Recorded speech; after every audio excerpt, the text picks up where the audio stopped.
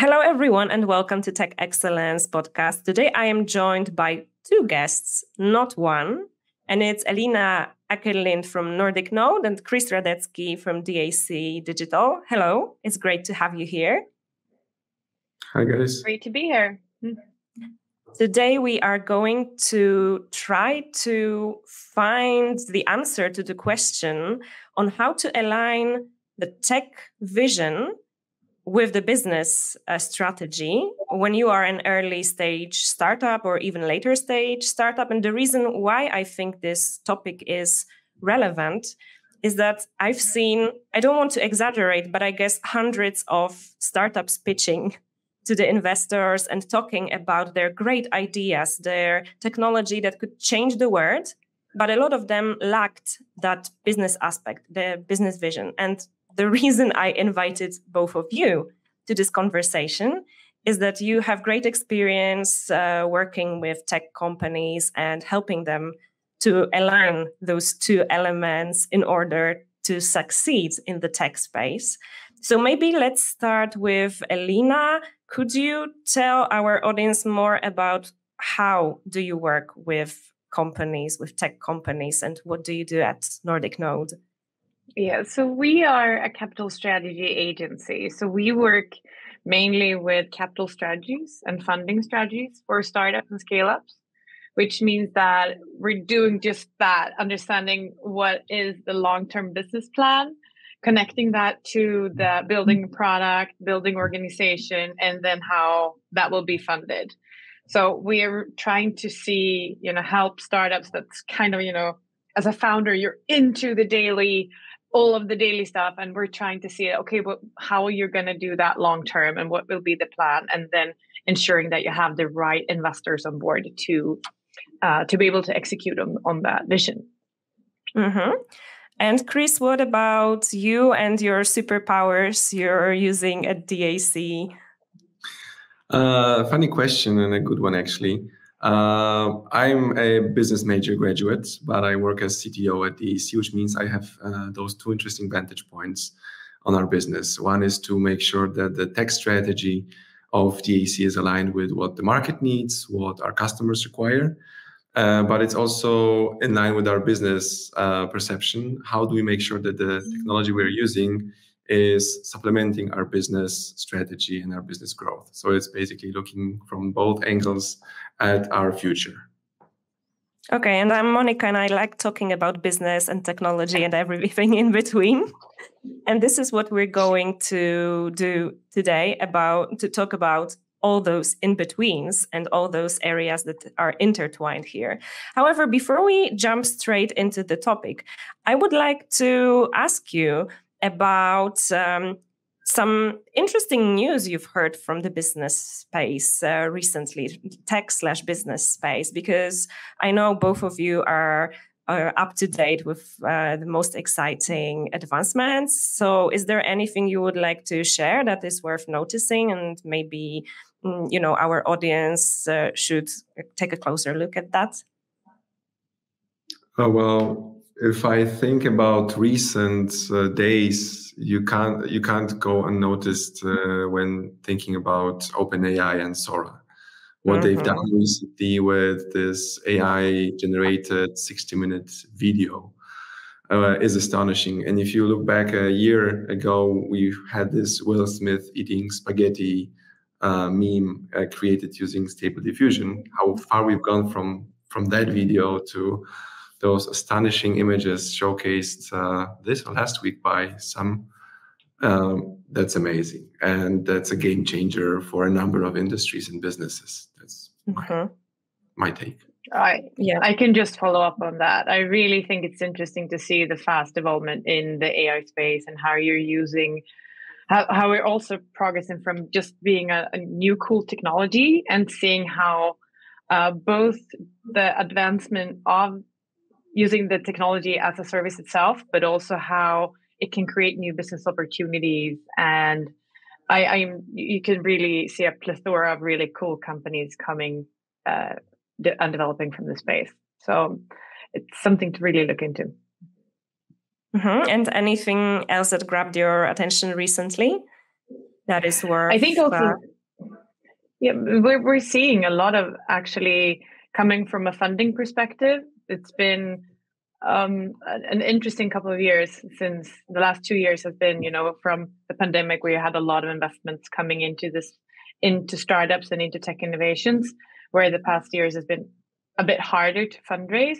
And we're seeing now that a lot of these companies are able to fundraise in both early stage, but also take 11 Labs, for example, that's raising quite a bit of money to expand in this area. So I really think that we're seeing more investors are really looking into this space as well to see how and great business opportunities. Mm-hmm.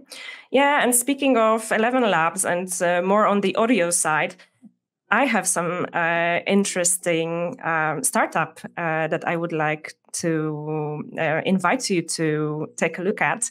They operate in the space of GSR, which is generative sound restoration. And it's basically using AI engine to clear the audio recordings from the noise, from the different sounds. And for example, today I'm sitting here and it's raining, and probably I will have some trouble clearing it from the recording. What they offer is a web app that allows you to upload any audio file and they will clear it from all the noise. However, they will leave the original creator's voice unchanged. And the issue that I have faced producing different audio content is that sometimes it changes the voice and it doesn't sound like me or my guests. So they're called Revoice. It's revoize.com, and they're fundraising right now. So something definitely worth watching. And maybe let's get to the topic of our today's conversation, the original one. So it's aligning the tech vision with the business strategy. So maybe let's start with a very general question. How to even approach it? How do you ensure that the tech vision, the idea, the great big idea aligns with overall business strategy? Elina, you want to take it first? Yeah, well, and one of the most crucial parts here is coming from the business strategy, because technology and tech, we see a lot of technical innovation. You can develop anything, but understanding that how will this solve a customer need and how will the customer be willing to pay for it and hence create a business out of it. I think that is to come from that perspective. I think it's crucial, and having that, if you yourself maybe come from the developing side or from the tech side product, then getting someone on board that has that business vision, that is going to be crucial to be able to build an actual company from it. I see technology as the great enabler for business. Technologists and tech people like myself often tend to focus on the tech stack. They see it as something attractive, something compelling, something that's an easy sell to the tech audience. But in the long run, you need users and you need buy-in from the users. You need to have a product that has active users, and technology should be the tool that is enabling that user to really enjoy the product you're building. So don't think about technology as a partner for business. Think of it as a service for business. Build something that the users will use and choose the right weapons from your tool stack to do it. And maybe if I can add something from the communication part, also in most cases, it's worth making sure that you communicate your tech product in a way that the end user understands very well, because sometimes it's not the technology that makes the job for them. It's actually the job that is done. So from communication perspective, I think it's crucial to also name it in a way that will be understood, even if you have the best technology. In most cases, the end user doesn't really care. They want the job done. So this is what I will add from me. Yeah, I completely agree with you, Monika. And also adding into that, working with startup and innovations for the past 15 years, and the only thing I can say is that any successful company does not have the product they started with as they're growing, because technological shifts and they're developing new things. So just having the customer need in front of you and then develop from that need, because then you could also pick what technology will be best suited for that. I remember I had my own startup. We had to put it down after a couple of years because there were this huge technological shift and that we weren't prepared for. So I've really experienced that firsthand when you have the technology, but you don't have that customer need in first line of sight. Yeah, that's actually an interesting case. And I think a lot of companies actually started with a completely different idea and then turned it into something else based on both the customer's needs and also like the feedback from the market. I remember when I've read the story, for example, of Slack, that they actually created the communicator for some internal project. It was a gaming company and the game was a failure. But instead of giving up and shutting down, they decided, okay, so let's try to actually make it our core product, the communication tool. So sometimes it's, I think it's, in this case, they actually took the technology that they already had, they already developed and decided, okay, let's pivot and use what we have and see if the market actually resonates with that. You need to brace for those because we see that trends and what is attractive today, the longevity of this has decreased immensely over the past years. So you don't need to build something that's going to be fashionable today. You need to expect that something might be a trend tomorrow in a few days or in a few weeks, and then try and aim for that. And I was supposed to ask you about the main challenges, and I think this is one of them, that the market is changing so rapidly that you need to be agile here and able to first and foremost predict what's going to be in demand, but also to be able to change the direction if needed, because the shifts are so instant that sometimes overnight your solution is no longer relevant. But I think that there is where startups can run so fast. They have an advantage compared to these huge tech companies that might have, they have all the resources, but they also is kind of stuck in rigid big organizations where you're supposed to work like that. So for startups and for new innovation, it comes organically from the ground and they can run super fast because they don't have that backlog of routines and this is how we've done it before. And a lot of companies spent millions and trillions of dollars just to come to where they are. And then there's like a sunk cost fallacy thing where you don't want to scrap that and then you don't want to start over. So also there is a huge opportunity for these early stage companies to go in and lead the way and take that action and see when they see business opportunities, they can just go for it instead of having to deal with an old backlog or something. I completely agree, but there's another aspect of tech challenges that we are facing in our day and age. It's the younger generation of developers, they also follow trends. So if you as a business focused founder have something to build that you want to build, you also need to convince the developers that the tech stack and the tool stack you're going to require while building this is attractive from their perspective. I've heard that a number of times in our business that, oh, I don't want to touch it because this tech is old. I don't want to do it because it's a legacy stuff. It's no longer attractive.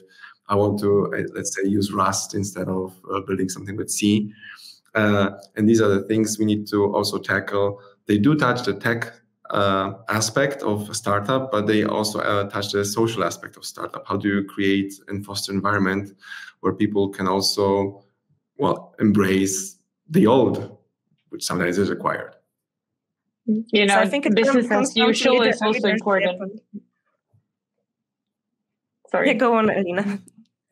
No, I just want to say that business as usual is also, that is where, when you find that is when you're going to be able to scale, because then that you can build from there and build routines and build, and that will involve boring tech as well. Yes. That you need to build from.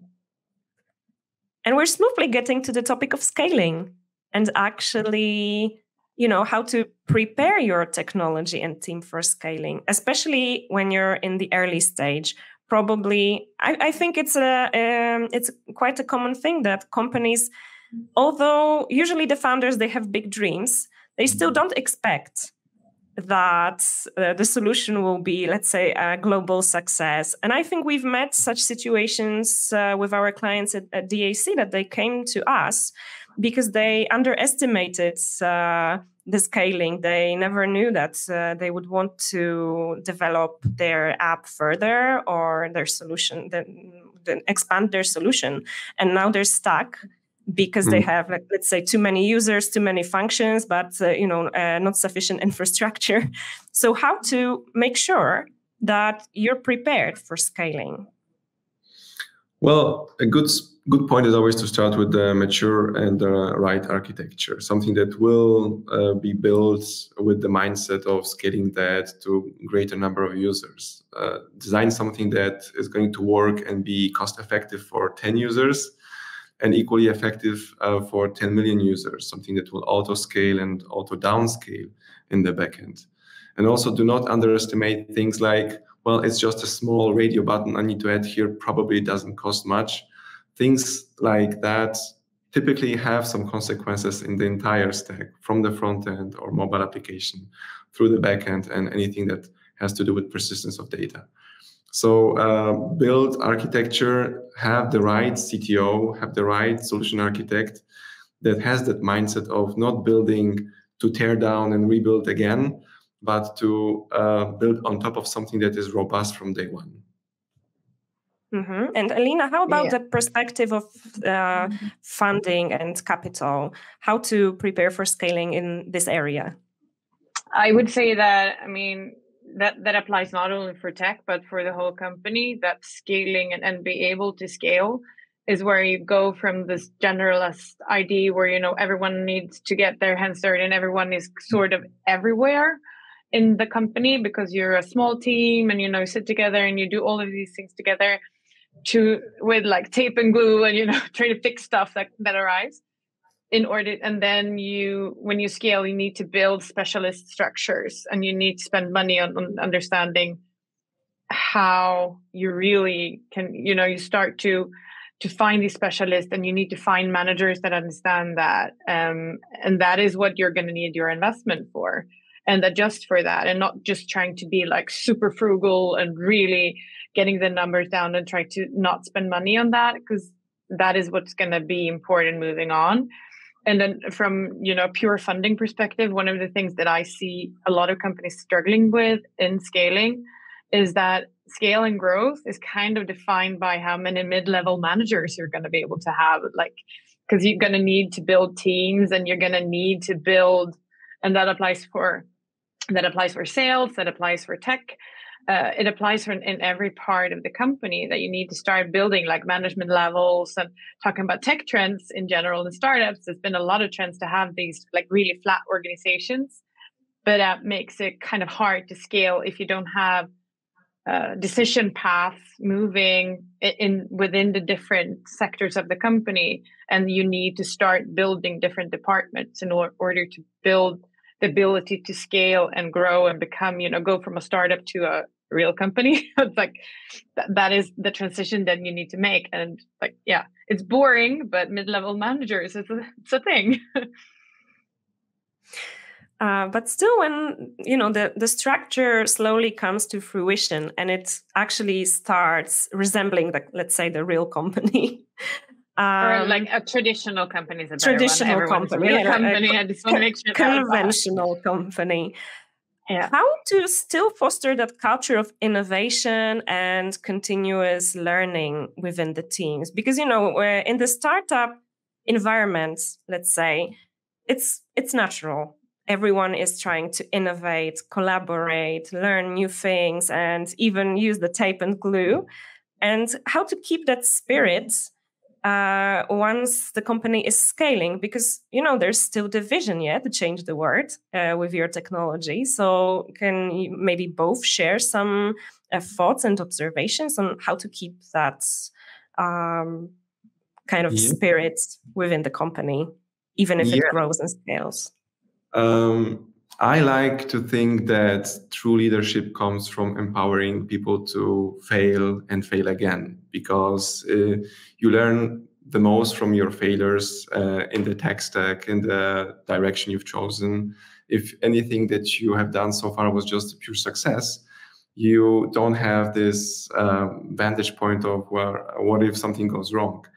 And in our teams, we like to empower people to, say, deploy code to production in the first week of their presence within our team, because this will teach them the entire process. They will see that they are not just a small cog in a machine, but they are part of an organism that relies on them heavily. Netflix has this interesting philosophy of making sure that any person within the team can be exchanged by another member if they have to go on vacation or are on sick leave. We like to do the same with our teams. People within our organization are empowered to fail, are empowered to make mistakes, and then seniors and architects and tech leads are there to pick them up and help them, not by dissing and saying, well, you've done this wrong, but by explaining what's the right way to do it. And this learning experience stays with them forever. And we see how they really mature within a few weeks' time, few months' time, to a person in the next seniority level in their technology stack. And it's actually rewarding for a manager to see that this path of growth, of nurturing innovation by empowerment to make mistakes is really the right way to go. Yeah, but I think that, we work like that. We're going to do things that we get measured on or that we get recognition for. So it could be a lot of, especially when you scale, you need to find like your KPIs and you need to understand, okay, what is important in this company. So that is one way of like steering the organization, is like we measure development or not results, and also results, because you're still going to need that. But I truly, it's a balance between the two, because if you're always going to be, failing or try to develop new things, then you're still going to need to clear path to those milestones that you're going to be setting up. So I usually say with a lot of our clients that we're working with, we kind of scope, especially when you're going to take in an investor is going to invest money and they want to see, they want to see exponential returns. They're not going to say, hey, try it out. But we've been doing that, like we're scoping things. So this is our trial and error budget, and this is our operation budget. Take marketing for an example. That's a great example. That okay, we have consumers as our target group. Are we going to go for Instagram, LinkedIn, or Facebook, or Google Ads? And then you set aside, we don't really know, but we know we need to get this many users or viewers or interactions. So then we set aside, okay, we have 10,000 euros here, we have 10,000 euros here, we have 5 here and 10 here. And then after a month or after, you can do it sequentially or you can do it parallel. But to scope it so that you don't keep on just, pouring money down in something that obviously didn't work because you're deciding that we're nearly there.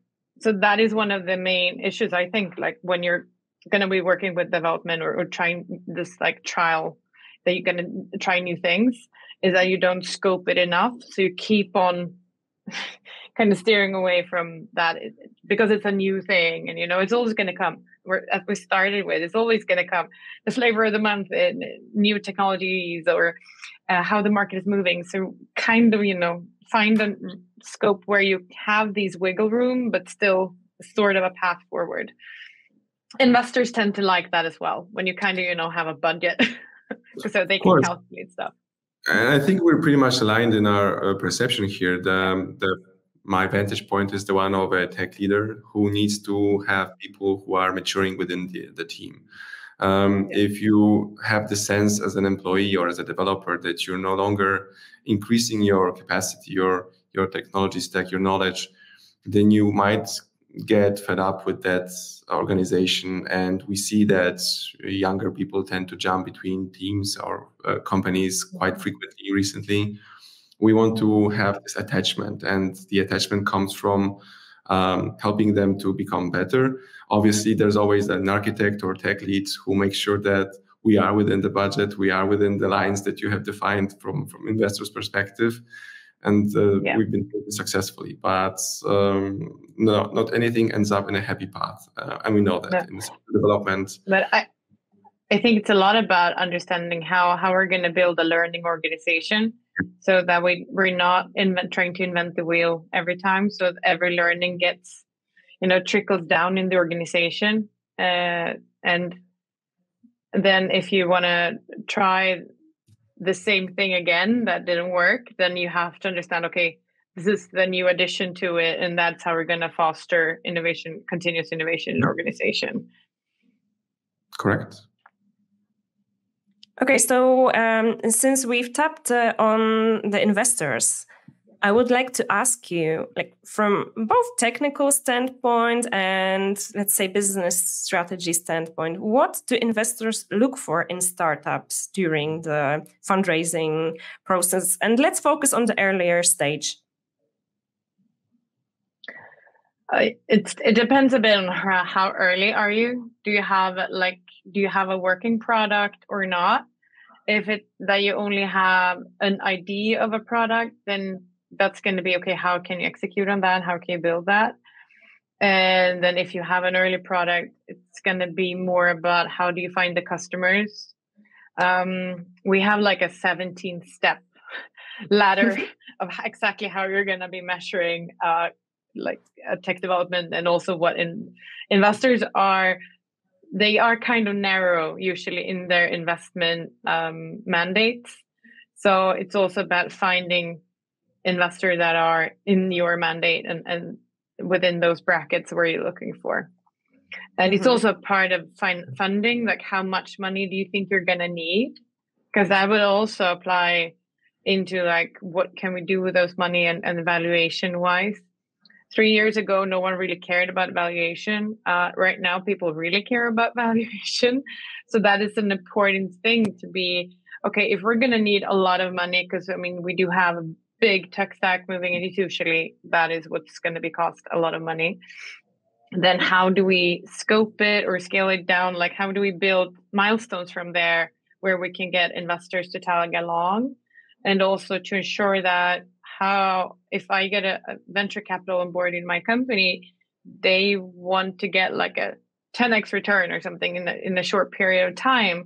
So it's also part of explaining or storytelling and saying that this is how our company going to go from here to here in a short period of time. So it's a lot about communication and communicating your vision, but also understand where are we right now, customer wise, product wise, organization wise, and money wise.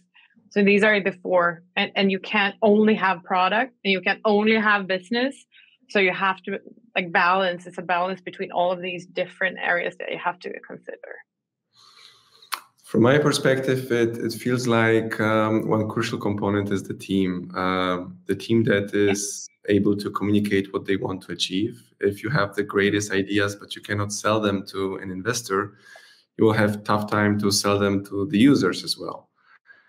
So the team needs to be able to execute. They have to work together with each other smoothly. It has to be the right dynamics within the small organization.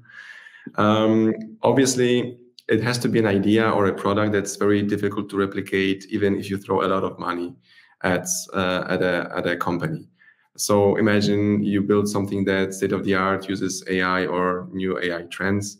The first question that I would ask probably from investor standpoint is, what if Google throws in $100 million at a team and says, do the same? Will they achieve it? And if the answer is yes, then it's a risky investment because those trends tend to be picked up by bigger players very early on, replicated, and then sold to the existing user base, and your startup ends in a very dark place. So brilliant minds combined together with a tech that's difficult to replicate without those minds is something that seems to be one aspect. Obviously, further down the road, user base. If you are in a pre-seed stage, you have an idea, you want to build it, it's fine not to have users. But if you're raising, let's say, a seed or a Series A, there should be some traction there on the market, right? You're not building for yourself, you're building for others. And if there's no user base, maybe there's no product. And especially, I try to refrain from calling it users, because I think the users are kind of useless if there's not a business model attached to it. So especially from an investor point of view, it's like, how do you get revenue from it? So how early can you try it out? So if everyone really likes the product and uses it, but no one wants to pay for it, then it's still not going to be a viable business. So it's also understanding, like, okay, maybe right now we have to do like a trial period to get recognition for the product, still have that revenue or business model in mind. I think it's going to be crucial in order to be able to build from there.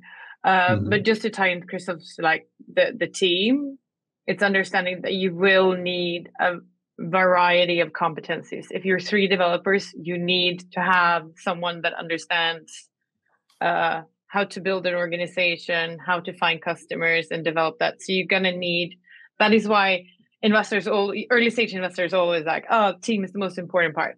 But it is the ability to build a business or a company that is what they're looking for. And again, you're going to need a variety of competences in order to be able to build that. Yes. 100%. Yep, you're nodding your head. Like, so yeah. I believe we can get we can get further. And the interesting thing that you've mentioned about those useless users, the previous episode of the podcast, my guest Maya Voye shared some insights on pricing, and she also pointed out that sometimes the users say, yeah, it's a great product, we would love to use it. But then when you ask them, okay, but how much are you going to pay for it? Are you willing to pay? And they're like, oh, no, actually. Yeah. So I think also like having that pricing in mind from the very early stage and getting back to the pricing strategy makes sense, because probably at the beginning, maybe you would like to have a slightly lower price to attract the early users, but then you also need to be profitable. And so definitely, if anybody is interested in the topic of pricing and methods for checking the willingness to pay, you can watch the previous episode with Maya. I'm going to do that. But it's also understanding a part of that pricing model and pricing strategy is also understanding who is the customer. And then there could be a user attached to that. Like it may be, if you want to target like developers, the user going to be employed at a company. Maybe it's going to be a business to business revenue model that can be based on having users in the system, or where you can find a fee somehow, or it could also vary over time. Maybe it's like, we need to prove our product. So we're starting with targeting private, like consumers at the beginning, or private users that can work it. And then we can build on to finding partnerships with larger corporations or with other companies and sell to companies instead. So I work mainly with deep tech and hardware companies, and so like research-based innovations, which is their tech stack is a whole other thing. But it's most of them have companies as their customers, and that requires a completely different pricing strategy, and also how you're going to be validating with beta customers and beta tests and so on, because a large corporation won't just try out your product, because they have a huge department just working with purchasing. So you're not just going to get in there. You have to find collaborations and partnerships in another way. So a pricing it will vary over time, and they also understand like what can we charge now and what can we charge in the future. It's very different. And for a consumer product, or a user product, it's even more understanding how sticky can we get the product so that they will continue to pay. And when we add more features, then we will be able to charge more. But they, again, must be balanced or aligned. From my perspective, it feels like this first step is always the most difficult one, how to convert a non-paying user of the freemium plan to a paid plan user. And once you do that, the upselling of new features seems to be an easy part. The card is already attached to your profile. You just check new boxes and agree to a new subscription price paid towards the end of the month. But this first free user who has to pay initial fee, do this magic move of connecting your card or attaching your PayPal account to this product, that's a challenge. And I say this as a user myself. When I need to edit a PDF document, I typically write a free PDF online editor, and the one that charges me, I did basically skip first, right? So it's a double-edged sword. But I would say if you look into a timeline over the past, 10 years, we really see a big change in this, like a user or behavior, we went from everything we're supposed to be free and open source and share and no one really until most people understand that we're willing to pay. Subscription economy is a thing, like it's a baseline for how we get charged and pay for stuff. So there's a ton of these examples. And there's also we understand we've been maturing as a customers, that we understand we need to pay for quality. So when you have found the stickiness or the user needs and really like getting a match for the user need, then it's easier to get paid for it. But you have to get over that hurdle, because we all know that there's a lot of really crappy or shady free solutions out there as well. So but when you find the programs that you like, you kind of tend to stick with them. I think it also comes down to companies communicating the value that you get for the price. If I understand clearly, why is it better to use the paid PDF converter than the free one? For example, because there's some data security, etc. I don't know, any other things that might be relevant, then I'm willing to pay. And also with other products, I can actually give a real life example of Calendly versus a paid system. And Calendly is great, but it's lacking some functions. And also everyone knows it's free, at least to some degree, because obviously they also have the enterprise plan.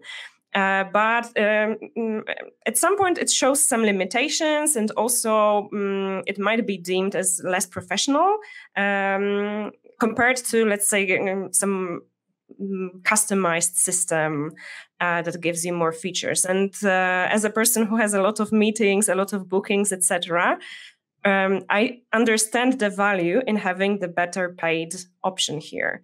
So it's also when the users mature enough, they used enough free tools, and they see what was wrong with them, they understand the value of the paid ones. I think that's the value. Yeah, it's a part of the customer journey maturity. Like they mature more.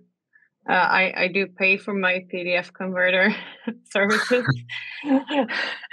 So in order that I see I need it, because I need to have that full operation of freedom, and I want to know where my data gets stored, because it's like, if it's agreements, that's kind of sensitive, and then I also want to have them at the same place. And I want to have a relation with my provider, to have that feel, that sense of safety. It's a safe place where I can share like private document or sensitive data that I know. So I do feel relationship with Adobe is a bit like over. It's a bit too much to ask for, but I feel that I will have a big problem with changing that, because now everything is stored there. I have all my presets done. I can get and work with exactly what I want, and that's fine. But I think we are in a minority, you and me. We understand privacy, but look at my kids. Look at current teenagers. They share private data online all the time, and I don't think they really embrace the online privacy and understand the consequences of losing it. So there's the right product fit here is, how do you convince people to really pay for something and do this on a broader audience? Monika has used Calendly as an example. I think that's a great company with some really cool features attached to the planning feature, like payment for a meeting, for example. You can attach connected to Stripe and require your participant to pay for the services. But recently, Google, for those who are using Google Workspace, has released similar feature for planning. It's called, I think, Google Scheduler. And I see a great risk for Calendly's model if most of the startups, most of the people utilizing those services will switch to a built-in solution. Their model is going to lose some traction, probably. I just did that. I switched from Calendly to Google, actually. And that was, I think, and that's another trend in the market, that from, having all of 1,000 different subscriptions and everyone was at different places, to get that I just want one point of entry. So I use my Google Calendar, and I have a lot of different emails because I do some I have an interim assignment, I have Nordic Node, my company, and I also have a private calendar. I just want to collect at one place. And then I want to be able to invite that takes all of that into account. So when we're seeing that, so it's usually like that with technological shifts, coming back to the AI that we started talking about. And right now we're in this explosion of different AI IDs that you can utilize. And then I really think we're going to see a merge again coming in, because that's usually how technological development is going. From a business perspective, how we're seeing that companies get acquired by larger corporations, or that smaller companies merge, because you want, from the customer perspective, what are you willing to pay for? I want more features, and maybe then you, instead of having like all of these different apps and stuff, I just want one, because there's a kind of app fatigue in that one. I don't want to download another app.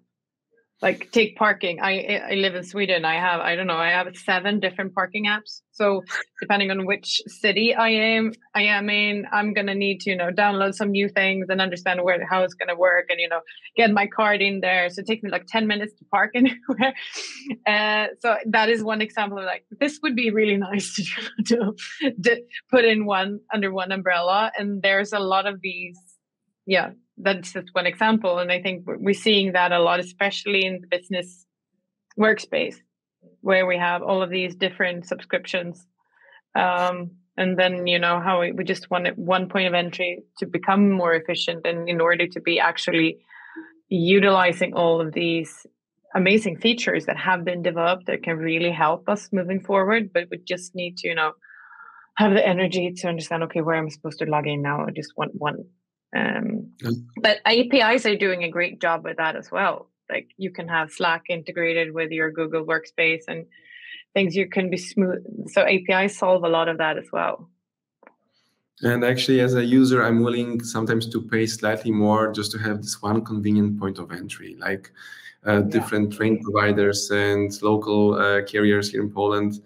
I will choose one application that allows me to book travel with all of them from a single point, rather than having 5 or 6 different apps for each provider and then go through them. So this €1 more paid for the service seems like a convenience that was worth the money. That's my And that's also an innovation.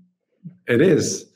And also I see that some of the startups, even to move from this API discussion to a business case, some startups actually expect to be bought probably further down the road, because it's very difficult to find the user base that will keep you fed if you grow and you want to scale your business. So it seems like a model I can recognize globally, to build a startup designed to be hired. There is a grand plan, obviously, to go to 1 billion users 5 years from now that you sell in the pitch deck, but deep inside you expect to be bought. Babel Labs was bought as an example, and interesting, right?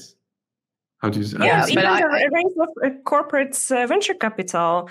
A lot of big corporations, they have their funds with the intention to actually, later on acquire the company.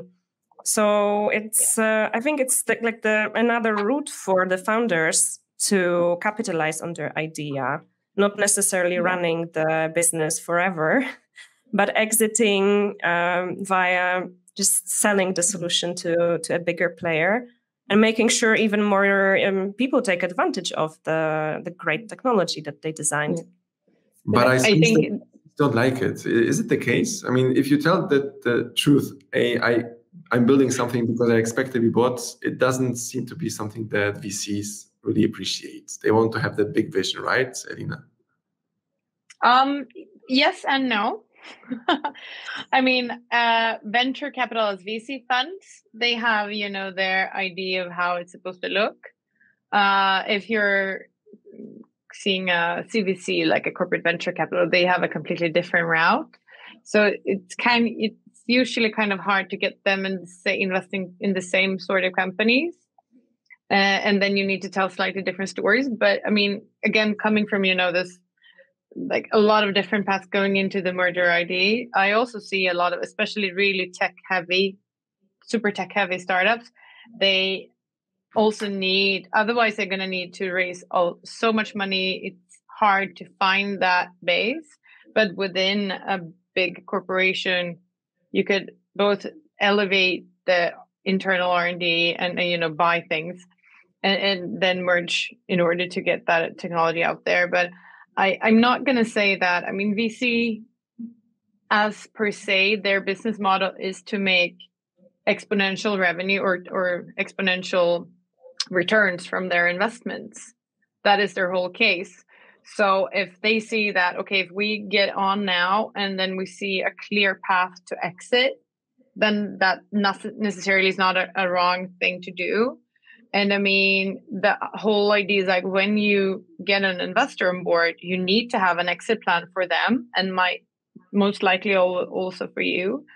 But on the contrary, we're also seeing that historically, the idea of an exit for a company has been a full acquisition, that someone else will be buying the whole company and everyone will exit at the same time. And especially in these companies, we're seeing coming now more and more advanced technologies that's going to take a longer time to develop. That is something that we work a lot with right now at Nordic Node, to see how can you create exit like bus stops? How can you create partial exits where early stage investors can get off and then VCs can get in and out, and to get that, ensuring that you have a cap table that like owners in the company that are aligned with the business vision of the company, these different levels, so that you don't have a dissonance between these intentions with different stakeholders. So I think that it's not a bad idea to start it. If you see that, okay, in 3 years, we can actually get acquired and make a lot of money. It's a nice thing because that's why investors invest. But it needs to be framed in the way that if this doesn't happen, because that's a huge risk, just to develop technology and hope that it will be acquired, poses a risk. So you're still going to need to have the plan of, we can stand on our own business. We can stand on our own feet. We do have a solid revenue model. We can survive and thrive, not only surviving, but thriving this company on ourselves.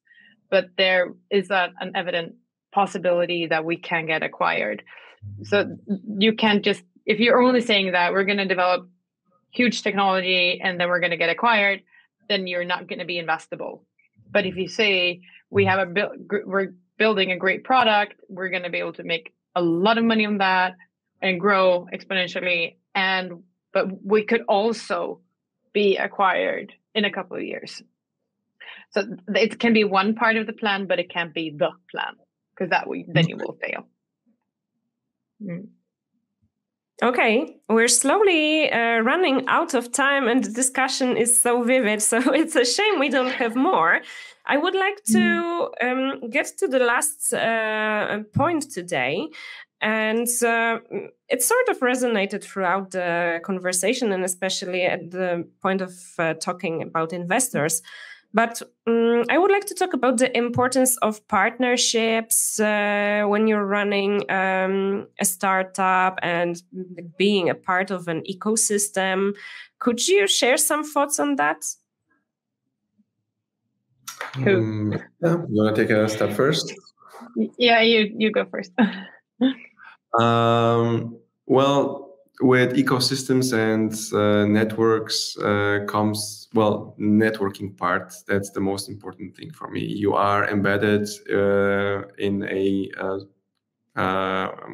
ecosystem where people share your vision, share your passions, can support you. You can ping your ideas off of them. You can ask them for introductions to potential investors. You're not left alone and swimming in this entire sea of money, not knowing where to tap, who to talk to. So people who have struggled with the same issues you're struggling, they can empower you to stay on course. They can help you stay focused. They can share their failure stories and showcase that through passing through those failures, they have achieved success and they are where they are today. It's motivating. If you are really low as a founder, and that happens a lot more often than not, you need someone who will tell you, hey, it's okay to be here. I've been there, but if you persist in your vision, if you persist with your ambitions, you will eventually find someone who also shares your vision. Finding 1, 2, 3 investors who do not follow what you want to build and what you want to set up, and they decline you, is not the end of the world. Finding the one who really shares your passion is the key to success, and being embedded in a partnership or ecosystem of people who do the same will help you with that. Definitely. I think that one of the big successes that you have with the past years that we've been able to go a lot more digital is that you can think much more global from the beginning with your network as well. So I would say, finding expert clusters or clusters, finding your cluster is a great thing. Take, for example, I'm based in west of Sweden, in Gothenburg. We are really good at climate tech and hard or R&D for hardware and stuff like that. But if you're going to be building a consumer B2C SaaS company, this won't be the right arena for you. It can be, but it's going to be harder because we don't have that, infrastructure for that sort of company. So maybe you should find a cluster somewhere else, go to Stockholm or go to Berlin or whatever. Find your cluster and take the Baltics, for example, has been great in working with Web3 and crypto and stuff like that. Go there, find people there that can share your vision. And I would say that go earlier than you thought you would, because if you're going to have a global plan, you need to think that in much earlier stages, your customers will be over the world. Okay, your investors should be over the world, or finding where are the networks or where are the ecosystems that are best fitted for us. You might not need to move there, but you can, find experts in that realm, maybe go to events or listen into digital seminars, search for LinkedIn, just do outreaches, because that is really valuable. And as Chris was saying, if that one is not right for you, people like to help. They will forward you to someone that will. And so really do that sort of like due diligence on the different ecosystems, because they will look different in different countries, in different parts of Europe and in the US. That's a whole another story we can continue talking about. But, and even in different cities will have their different expertise. If you're a life science company, you should have some sort of presence in Denmark because they are really good at it, for example. Now I'm doing a lot of Northern European examples because I'm based here, but you find your cluster will help you to find an ecosystem that can support you and elevate you. And you're going to be able to find those experts. You're going to be able to find investors that understand your vision of what you're doing.